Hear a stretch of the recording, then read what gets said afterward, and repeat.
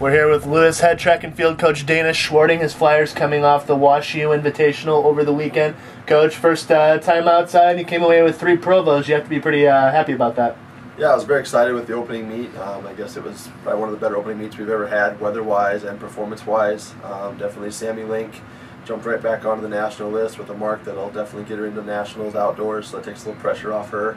Winning the high jump, and then Megan Marchildon and Phil Hoder in the multi-events both got on the national list, which is huge because we don't have very many multi-events outdoors, so to be able to get on the list early is a big help. And then you guys are heading to the University of Chicago this weekend for the Chicagoland Championships. Get to see a lot of local teams in action. What are you looking forward to the most?